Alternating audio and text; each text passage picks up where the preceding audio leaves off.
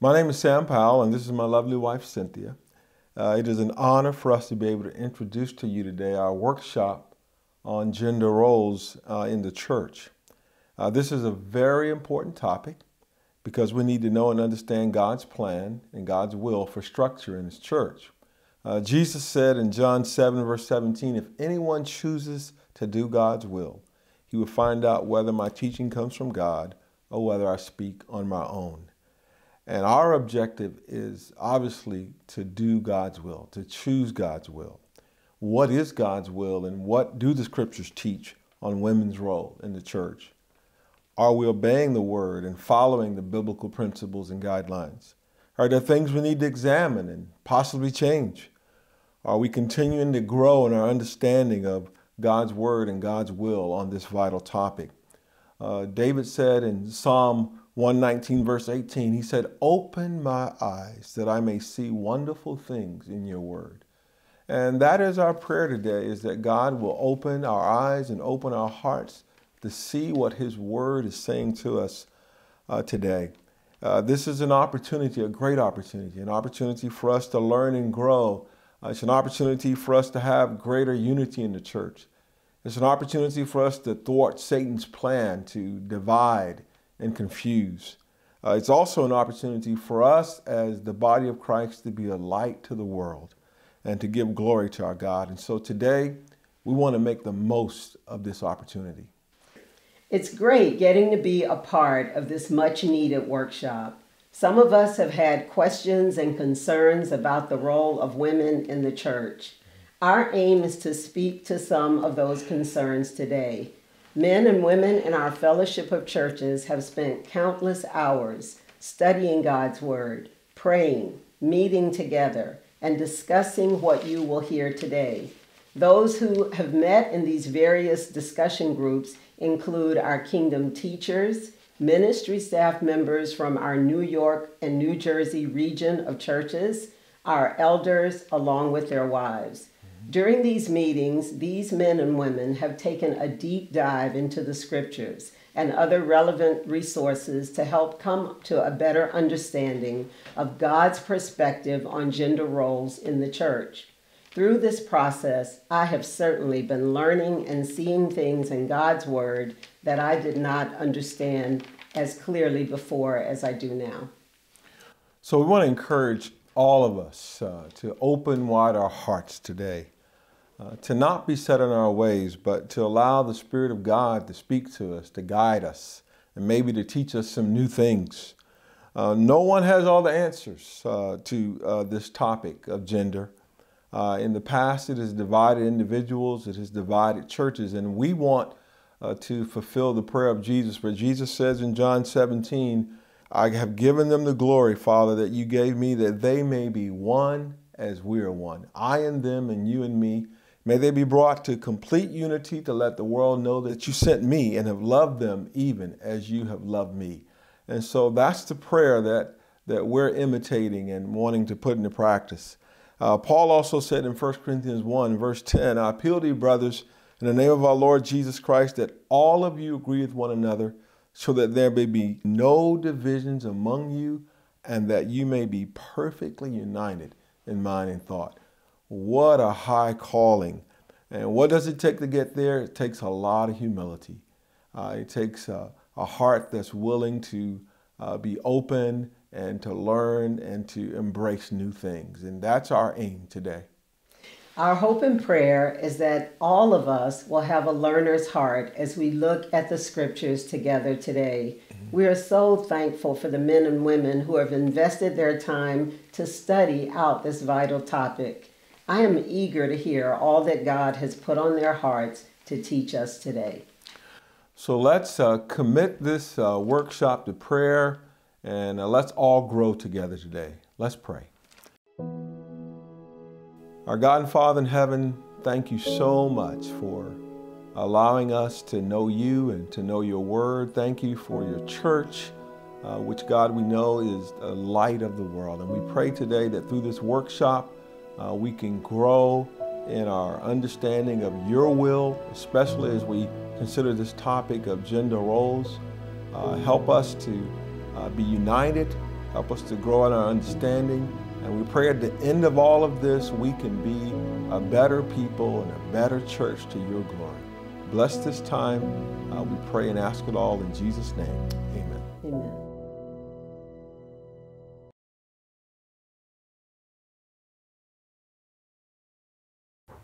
Thank you for attending our workshop, Women and Men Together for God's Glory.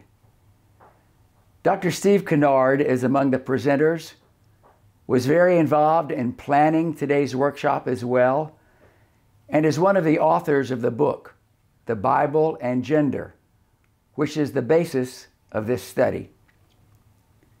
Since recording today's messages, Steve has faced the death of his son Daniel. We express our deepest sympathy to Steve and Lee, and also to Daniel's sister, Chelsea Novak, and brother-in-law, Rob Novak. They all continue to be in our prayers. Also, if you have a question about something presented today, please do not reach out to Steve at this time, but instead direct any questions to your ministry leaders. Thanks again for joining us. Welcome to our workshop entitled Women and Men Together for the Glory of God. The goal of this workshop is twofold. Number one, to help us understand particular scriptures that discuss the role of gender in God's church. And number two, to speak to changes in our New York and New Jersey regions of the ICOC in regards to gender in worship, leadership, and marriage based on our study of Scripture. We hope that this workshop will ensure that every disciple of Jesus will be able to use fully her or his gifts to the glory of God and to the building up of the church. Ultimately, we want to honor God. We want to honor God by making sure that all disciples of Jesus are being equipped to use their gifts to advance God's kingdom on earth. We will have 4 sessions that will be taught by various teachers on the topics of, number 1, the Imago Dei, the image of God. Number 2, the assembly. Number 3, marriage. And number 4, ecclesiastical leadership. Why this workshop? Because God loves humanity. God loves humanity with an unquenchable and ceaseless love. The ultimate expression of God's love for humanity was seen in God sending His Son Jesus into the world to demonstrate His love through Jesus, His ministry, His death, and His resurrection. God's love was also expressed in the movement of the Holy Spirit on the hearts of humans to direct them to record Scripture for the edification and the instruction of humanity. God's wisdom is without limit, and in His wisdom He created humans both female and male. Gender is a God thing. Gender is part of God's good vision for the world.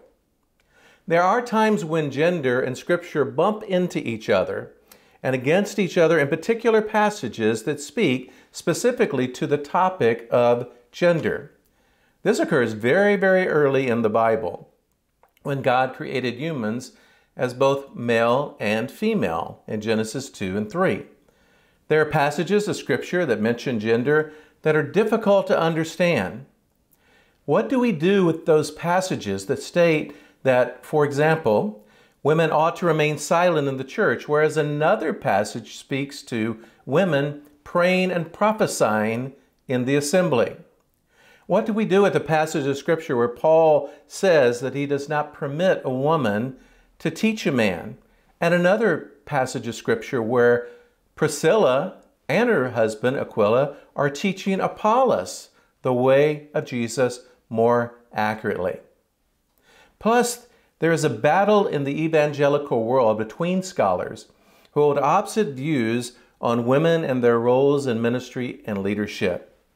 Ben Witherington III writes, "In reading through the ever-growing literature dealing with women in the Bible, one is constantly confronted with able scholars who nonetheless come to the text with a specific agenda in mind, whether patriarchal or feminist.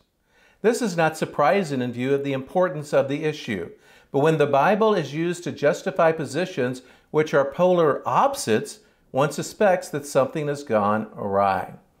End quote. Something has gone awry.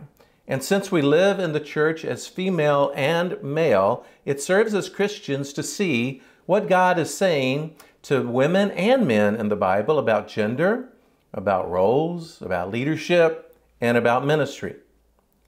Why are we presenting this workshop? Because we are part of a global movement known as the International Church of Christ. And a few years back, our leaders in our churches realized that we need to take a closer look at what the Bible says about the role of gender in areas like assembly, worship, the ministry, and marriage, and ecclesiastical leadership.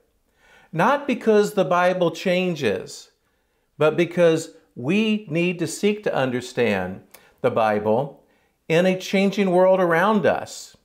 Because the Bible is living and active and can speak to culture throughout time. It can even say something to changing culture. Dorothy A. Lee, in her book, The Ministry of Women in the New Testament, states, quote, the church is not static. It is not, strictly speaking, primarily an institute at all, but an organic body of faithful, God-serving people, stretching across time and space. Belief in the Spirit's ongoing presence in interpreting Scripture for new circumstances is part and parcel of Christian belief, end quote. We've made changes in our church culture in the recent past because we've been willing to take a fresh look at Scripture. For example, in 1993, the leadership of the ICOC gathered for a conference entitled Wine, Women, and Song. I was there, and I remember that conference vividly. Up to that point, our churches, which came into existence through the mainstream Church of Christ, practiced things that were like including a total absence of alcohol, the exclusive use of a cappella, non-instrumental music in our worship, and a virtual absence of women participating in the worship assembly. But at that conference, we changed. We changed a basic principle that we had adopted from the mainstream Church of Christ. The principle was, where the Bible speaks, we speak, and where the Bible is silent, we are silent. We changed that to where the Bible speaks, we speak, and where the Bible is silent, we are allowed to speak. And we need to approach the Bible with humility, understanding that the Bible doesn't change, but we do. God is perfect. We are not. The Bible does not fail, but we fail to understand and to accept and to apply it. There are times where we need to take a fresh look at our church culture and practice based on our study of Scripture. And we need to do this with humility.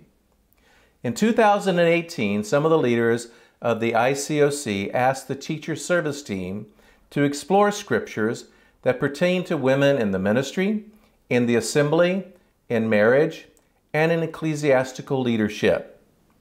In the fall of that year, 2018, the teacher service team started a deep dive into this topic. We looked at 9 passages of Scripture. The study and the writing along that topic took 2 years, and it yielded 8 papers on 9 passages of Scripture. This is what is known as community theology. Women and men were involved in this research and writing. Different teachers were assigned, or they selected different passages.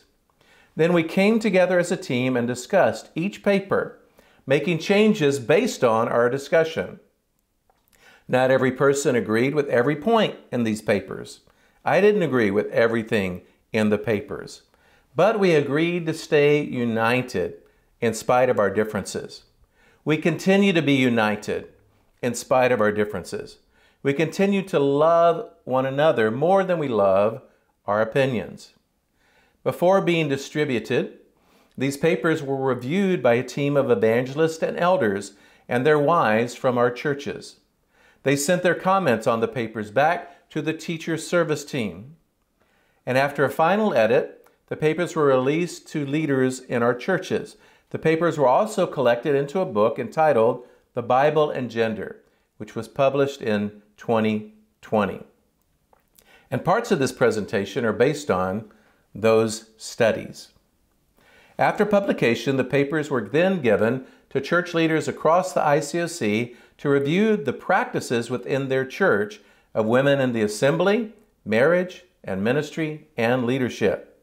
For example, our own Central Jersey church did their own study of the passages that speak to gender and implemented changes based on their study of Scripture.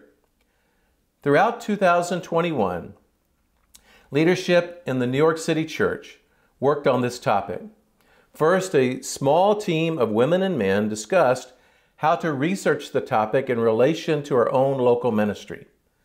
Second, a larger group of 5 women and 4 men spent over 30 hours of praying, meeting, and discussing the study of these passages and the teachers' papers in light of our local New York, New Jersey regions and the upstate churches as well. They offered their findings to the elders and their wives of the New York City Church and the Central Jersey Church. Now, during this workshop, the New York City Church and the Central Jersey Church and our churches in upstate New York will take a look at what has been discussed, and then we'll speak to the changes we wish to implement in our churches based on our study of Scripture. The goal of this workshop is to exegete specific passages that speak to God's vision, the vision that God has for women and men in His church. At times, these passages are more specific to women, and at other times, the passages are more specific to men. Often, whether indirectly or directly, the roles of women and men are mentioned in the same passage. So in our workshop, we will take part in an inductive Bible study on several passages of Scripture. Be aware that these presentations are based on a deep Bible study. Some of the presenters began by exploring the text in its original language, whether that be Hebrew or that be Greek. They considered the cultural background and the occasional setting that led to the text being written. And then after looking at the text critically to see what the author meant to say to his original audience and what the original listeners or readers would have understood from the text, the authors move on to discuss what the text may or may not mean to us. So that's what we're doing as presenters. This discussion is text-driven. You know, we claim to be a people of the book. If that is the case, then our discussion on gender in the church must be a Bible-based discussion. It ought not to be a 21st century culture-driven discussion.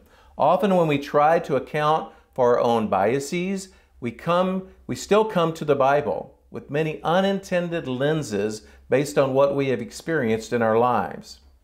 This is why it is vital that we explore the Bible together with one another to try to see the text more clearly and allow it to address us in our current culture, community theology. Christianity is a global movement. Culture changes as we move from country to country. The goal of Bible study is to derive meaning from the text and apply it to the culture where we live. It is not to study our given culture and then make the text fit into that culture. We need to be students of the text and students of culture, but the text should inform our culture. So we start with the text, the Bible, and we trust the text.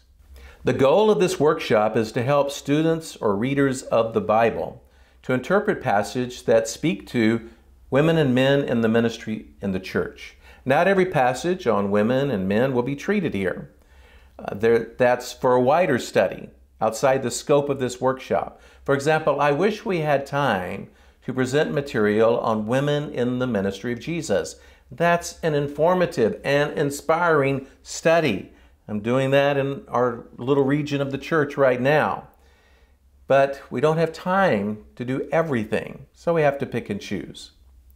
We hope that this workshop offers help in interpreting some difficult passages of Scripture on the role of gender, leadership, and ministry for the glory of God and for the good of the church. We hope this workshop creates dialogue and discussion that will advance the kingdom of God on this earth. So this is what we're going to do. In our first session, we will explore Genesis 1 through 3, the Imago Dei, the image of God. And John Markowski will lead that study. Next, we'll take a deep dive into Pauline theology, and we will discuss 1 Corinthians 11 and 14, Galatians 3, and 1 Timothy 2. I will lead that study. Next, we will explore marriage and take a look at Colossians 3, Ephesians 5, and 1 Peter 3. And Bobby Ritter will lead that study. And then in our last discussion, I will present a study on 1 Timothy 4 and Titus 3. And we'll talk about and take a look at ecclesiastical leadership. In this last session, session 4, some of our elders from New York and New Jersey will speak specifically about some changes we wish to see implemented in our congregations and our region based on our study of Scripture. In Ephesians chapter 4, verse 3, Paul admonishes the disciples in Ephesus to make every effort to keep the unity of the Spirit and the bond of peace. We want to be unified as a people of God. Some of us might not agree with every point in this workshop, but let's talk. Let's discuss what is being presented. And let's decide that we want to make every effort to be unified in the Spirit.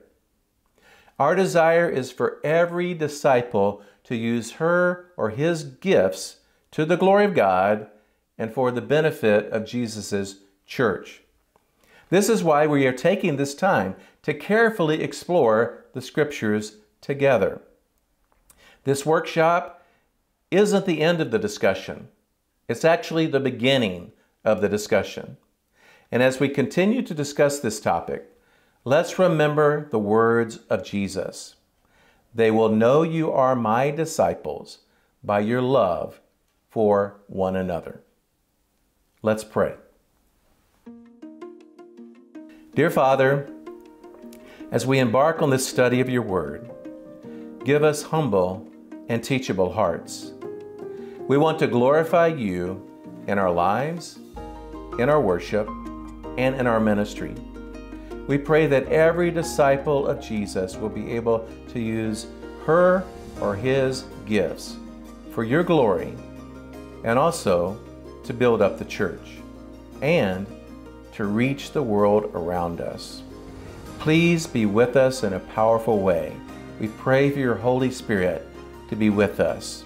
And we pray all this in the name of Jesus. Amen. I heard a lot of nursery rhymes growing up. My name is John, so I got a healthy dose of John the leprechaun went to school with nothing on. Now I'm still dealing with the trauma on that one, so we'll move forward. My little brother's name is Peter, so he got a lot of Peter, pumpkin eater. And I never really thought about what the words meant until later, as an adult. Think about it with me. Peter, pumpkin eater, had a wife and couldn't keep her. Say the rest with me. He put her in a pumpkin shell, and there he kept her very well. So the headline on this children's rhyme is that it's Peter's wife was two-timing, so he killed her and buried her in a giant pumpkin shell. 3 blind mice. Let's try that one. 3 blind mice, see how they run. See how they run. All together now. They all ran after the farmer's wife who cut off their tails with a carving knife. Did you ever see such a sight in your life as 3 blind mice? So that's Bloody Queen Mary, who's the farmer's wife here. And the story was that she actually blinded and dismembered 3 church elders before burning them. And now we sing it to toddlers. Rockabye Baby, I don't even want to finish that one. Humpty Dumpty was actually a huge cannon in the English Civil War. Jack and Jill, well, they went up the hill. King Louis was beheaded, and his Queen Marie Antoinette's head came tumbling after. Ring around the rosy, well, those ashes are from the cremation of bodies after they died from the plague. Sometimes we get so used to hearing something, we don't think about what it means anymore. This can happen with how we read the Bible. It's what David Foreman calls the lullaby effect. Now, what about Genesis 1, 2, and 3? For those of us who've been around the Bible or church for very long, those chapters ring pretty clear to us. God spoke the universe into existence. We got light and dark, land, sea, plants, animals. And then God made the first man, Adam. But he got lonely, so God took a rib out of his body and made Eve as a helper to him. And then the man goes on to rule paradise along with his wife, and they were naked without shame. And then, of course, from then on forward, all women will leave their families to be united to their husbands. Most of that sounds right, but it's not. There are some major problems. In his widely revered commentary on Genesis, Bible scholar Walter Brueggemann writes, "The first chapters of Genesis are among the most important in Scripture, and they are frequently the most misunderstood." Let's deconstruct 4 different lullaby effects in Genesis 1 through 3 together. The first lullaby is from Genesis 1:26, usually translated as, "Let us make mankind in our image." Now, the issue is God actually didn't first make a man in Genesis 1. He made a human. Gender comes later. The Hebrew word in Genesis 1:26 is Adam. Not someone's name, not a proper noun, just a regular old noun. Now, I like Hebrew scholar Phyllis Tribble's translation for Adam, earth creature. And it's a Hebrew pun because the earth creature, Adam, is made from Adamah, which means earth. Now, many of us have heard the phrase imago Dei, which is just the Romanized or Latinized version of the phrase image of God from the Hebrew. So here are 3 translations describing what is made in the imago Dei of Genesis 1:26. First, the NIV, let us make mankind in our image, okay? The NRSV, let us make humankind in our image. And then let's look lastly at the ESV, let us make man in our image. Now you can see there's a little footnote next to the word man in the ESV, and that footnote reads that the Hebrew word for man, Adam, is the generic term for mankind and becomes the proper name Adam later. So even though these English translations lead to a masculine reading, the Hebrew does not. Then what happens next? Well, in verse 27, God created Ha-Adam, the earth creature, or humanity, in his own image. In the image of God, he created them, and it says, male and female, he created them. We go from the singular earth creature to the plural them, male and female, from 1 into 2. And there's a lot of reasons why this is important. One of them is that, of course, we're all clear that God makes a person in his own image. But what's been confusing over the centuries is that people are unsure about the biblical equality of men and women from this passage. But the Hebrew is very straightforward. It doesn't say, and then God gave 70% of his image to the man and 30% of his image to the woman. No, God splits the one into 2 equal parts of his imago Dei. There's a fancy phrase in the academy called reception history, and reception history studies how ancient texts are received or misreceived. And when examining the reception history of Genesis 1 through 3 on gender, it is crucial to understand the context in which these texts were received. Famous 4th century BC Greek philosopher Aristotle believed that women were actually unfinished men, that they were incomplete, that they were mutilated forms of men. In his Politics, Aristotle writes, quote, "The relation of male to female is by nature a relation of superior to inferior and ruler to be ruled," end quote. He believed women generated less heat in their bodies and therefore they had smaller brains, essentially stuck on their evolutionary progress. Aristotle writes that women are, quote, more jealous, more contentious, more subject to depression of spirit and despair than the male. She's also more shameless and false, more readily deceived, and on the whole, less excitable than the male. On the contrary, the male is more ready to help and, as it has been said, braver than the female, end quote. Did Aristotle even know any women? Aristotle even pushed for policies that rationed less food for women because, in his mind, they were worth less. So imagine the early church filled with Jews and Gentiles who lived in this Greco-Roman world where the fathers of philosophy were revered. In fact, in John 1, John calls Jesus the Logos, which was actually Plato's word in his philosophy 400 years earlier. So Aristotle's misogyny, among many others, influenced the reception history of Genesis 1 through 3 on gender in the first century church. So much so, in fact, that a subculture of inequality had already been well embedded by the time of Jesus and into the early church, which is where we'll meet another man with women issues named Jerome, but we'll get to him in lullaby number 4. For now, lullaby number 2. Let's talk about the lullaby of the word translated helper. In the NIV in Genesis 2:18, the Lord God said, "It is not good for the man to be alone. I will make a helper suitable for him." Now, if you've been around Arlene or I for any length of time, you've heard the word Ezer. Because when you hear the word helper, you will typically think of something like an assistant, like Adam's secretary. Maybe we can imagine some kind of conversation between Adam and his wife early in the garden.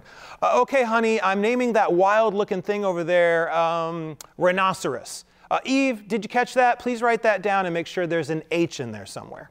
Right? We sort of imagine that maybe being the case, maybe not. But no, Ezer's not like that at all. It's not that kind of help. The word Ezer appears in Scripture 21 times, and 77% of those times, the word Ezer is used to describe none other than God himself. In Exodus 18:4, it says that God was my Ezer and delivered me from the sword of Pharaoh. In Deuteronomy 33:29, it talks about being an Ezer against my enemies. In Psalm 121 and verse 2, my Ezer comes from the Lord who made heaven and earth. So in just a few scriptures, you can see the kind of strength this word embodies. An Ezer is a maker, a rescuer, a warrior. Now, we're not going to swing the pendulum and say women are like God and men are not. Both genders are created in the Imago Dei. Now remember, the whole of creation up to this point, we're getting, it's good, it's very good. But then all of a sudden, it's not. There's a creation disruptor.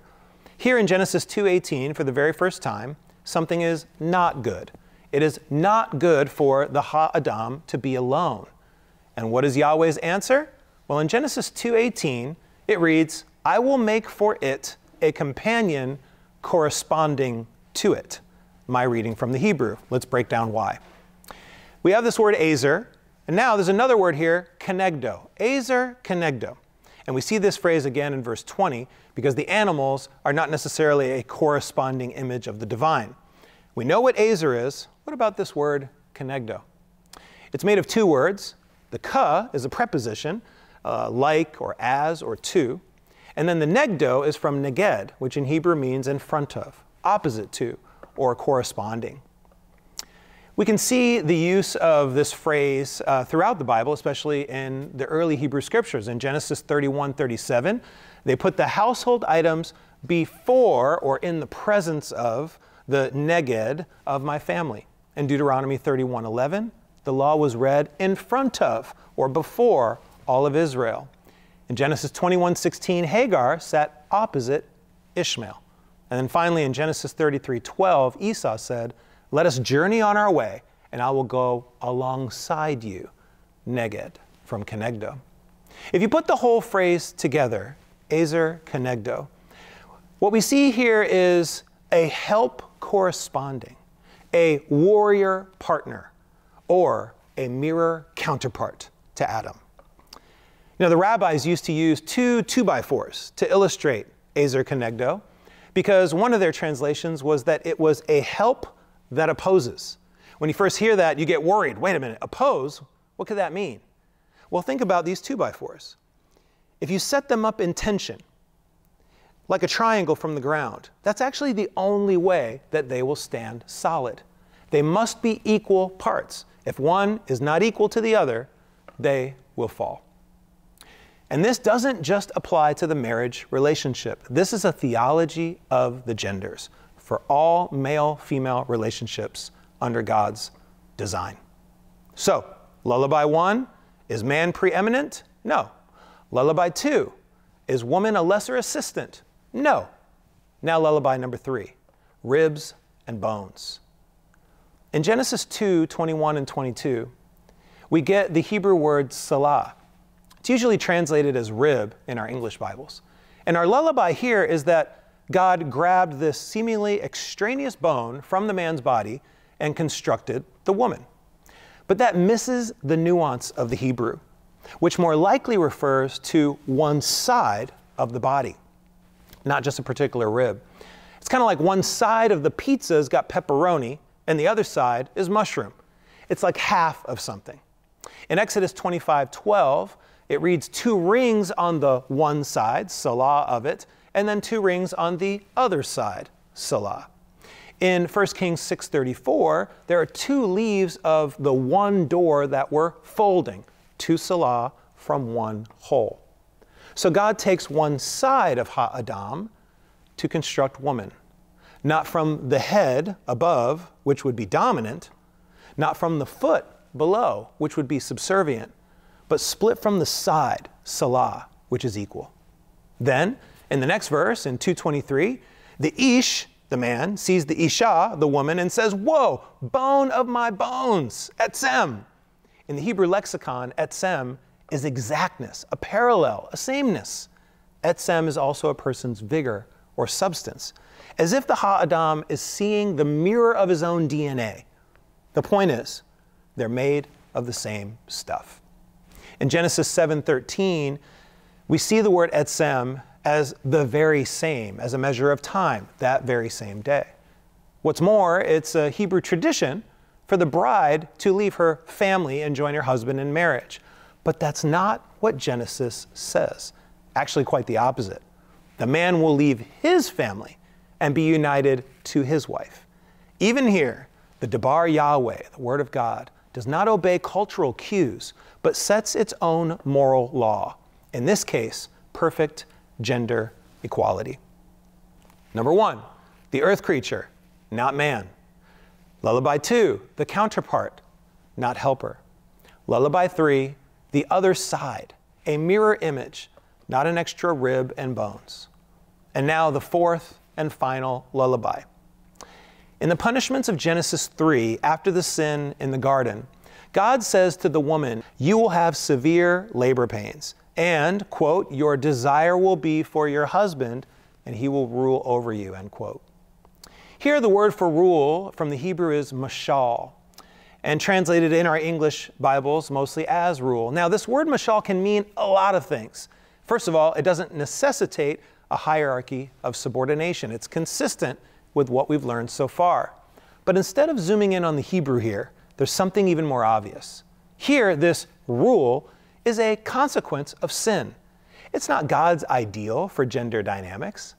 Where else in Scripture would we imitate the consequence of sin rather than God's vision for righteousness? That's like reading through the New Testament in Acts chapter 5 and reading about Ananias and Sapphira and then preaching in the church that we're all going to be struck dead anytime we're deceitful. It's a little absurd. This is a consequence, a cautionary tale, not instruction, and certainly not being lifted up as God's desire. We simply cannot allow Genesis 3:16 to define our relationship with gender. If women are to have pain in childbearing and men are to work the land as a punishment, then why aren't we teaching that epidurals and landscapers are unbiblical? Again, a little absurd.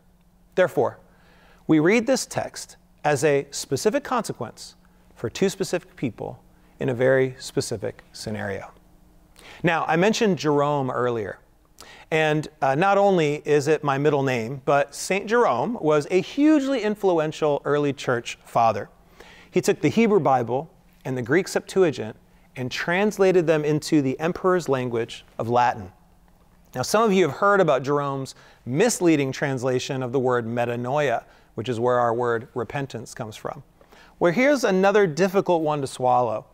And it's been well documented that Jerome had some major issues with women. He bought into Aristotle's repulsion, and he would hide his sexism as a stand for purity or holiness.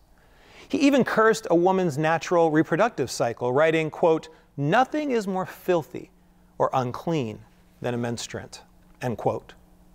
In one of Jerome's letters, he writes, "Death came through Eve, but life has come through Mary." In fact, the first woman's name is not Eve at all, but it's Chava. Some scholars believe Jerome was creating a division between Mary, mother of Jesus, and our first woman here. So he named her Eva, which is a sort of palindrome opposite of Ave, as in Ave Maria, which means Hail Mary. My Hebrew professor would always say, translation is interpretation. So guess how Jerome translated Genesis 3:16. From his Vulgate, the Latin translates, "And you will be under the power of men, and he will rule over you." You know, I love my middle name, but this guy's now making up words that didn't exist in the Bible. Quote, "under the power of men," end quote, is an interpretation disguised as a translation. And by the way, his Hebrew was excellent. This is no accident. His sentiments about women became Bible truth, which became popular culture. Even authors like Geoffrey Chaucer, called the father of English literature, directly quoted Jerome on this verse in Genesis 3:16. Now, guess where they got the first English translation of the Bible? Well, John Wycliffe got it from the Vulgate. Written by who? Yes, yours truly, Jerome. Chaucer and Wycliffe lived 1,000 years after Jerome. And here we are, another 1,000 years after that. But still, our understanding of the Hebrew Bible is influenced, even distorted, by the sentiments of men so long ago. Bad theology has a way of lingering for centuries, especially when the status quo likes it exactly where it is. Now, some of you might hear this and wonder, well, how can we trust any of the Bible then? Do we all have to be Hebrew scholars to know the truth? No. But let me say, that's a great conversation. 1 Peter 3:15 says, always be prepared to give an answer to everyone who asks you to give the reason for the hope that you have. But do this with, you know it, gentleness and respect. So let's talk, let's pray, let's digest our sacred text in community together. Also, some of us have the great faith of the blind man. We don't necessarily need all the details. We say, hey, I was blind, but now I see, period. And amen for all you super faithful out there. We need you. But now there's also many of us whose faith is built by the reasons. And I count myself in that number. So here's the challenge for us all. Study on your own. This is a great 4 hours, but if your faith depends on it, get out there and confirm it. Here's a quick resource page of some of the material I've used to arrive at where I am today. As a warm-up, consider the Genesis 1-3 podcasts and videos of the Bible Project and Bema. A little deeper, try Rabbi Foreman or Douglas Jacoby's book on Genesis. And waiting further still, read the ICOC teacher's book called The Bible and Gender, an outstanding resource, and one of the first chapters talks about Genesis 1-3. And finally, fathoms down, below the surface, feel free to dig into Walter Brueggemann's commentary on Genesis. For some of you, this is old news. You might even feel that you've already figured this out, and I love that spiritual confidence.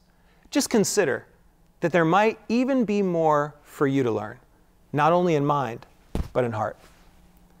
To conclude, it is my deep biblical conviction that God made man and woman equal, both as images of the divine. The problem has been that in 2,000 years of history, humanity lost the plot until it became commonplace for churchgoers to believe that women were a lesser form of the species, that didn't deserve to have the same rights and shouldn't have equal voice, not just in the world, but in the church. Yes, sin has borne its consequences onto our gender dynamics, but that picture is a description, like watching the 5 o'clock news. It is not a biblical directive from the book of Genesis.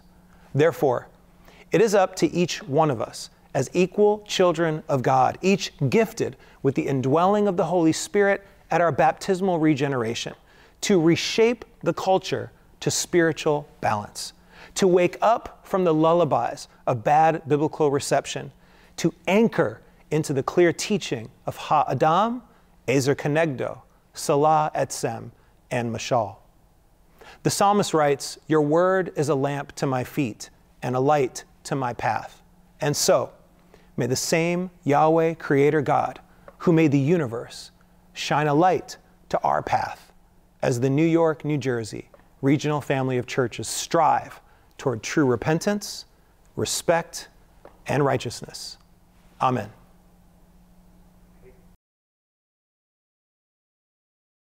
When I think of being made in God's image, I think of being granted participation in the divine. As a mom of 2 and now almost 3, I am more grateful than ever to be exclusively included in this amazing part of God's plan for humanity. In a special way, we all play a role in making God's will come to being here on earth. So, when sin, hurt, disappointment, dissatisfaction, insecurities, pain, regret, fear, worry, and the rest of the world's lies want to change my self-image, want to distort who I am, want to make me lose sight of where I came from, I remember God. When I think of being made in the image of God, I'm reminded that the God who controls the universe, I am made by Him. I am His daughter, His creation, His poem, His workmanship. When I think of being made in God's image, it reminds me that I'm known. I'm seen, heard. Even when I feel unimportant, unseen, silenced, and inconsequential. No matter how loud the noise is, I can hear God's voice speaking peace into existence because He put a piece of His existence in me. In a couple of months, but what I'm sure will feel like remixed minutes, we will be welcoming a baby into our family. And not just any baby, a baby girl. And truth be told, as much as my amazing wife is the one actually feeling the twisting and stretching inside her body, I have never felt so many feelings in my life. I feel defensive and defenseless. It's like my senses have senses, and those senses have been heightened and then hyphened with frightened, enlightened. I'm already so protective of this girl, and she's not even here yet. I want to make her happy. I want to make her feel safe. I want to put her in a safe, in case that's too much. I want to make her a castle with a moat and a drawbridge that will only be activated by the sound of her peace and my acceptance. I want to make her a lot of things. But right now, it seems like the best that I can make is a mess or mistakes. My wife, however, is creating life, contracted by the Creator of the ever-extending ends of eternity to partake in the realization of existence. There is a universe in her womb. Stardust settling somewhere near her stomach and Saturn's rings circulating the space between cornea and iris, and I wish with all the sum of the shooting stars that ever run across the sky that she never feels less important than gravity. That she always measures the gravitas of her existence in galaxies instead of grams, that she never forgets where she came from. And as much as I hope to impart the richness of my family's culture into her understanding of her place in the world, I'm not talking about the implications of her maiden name, but the implications of her made-in name.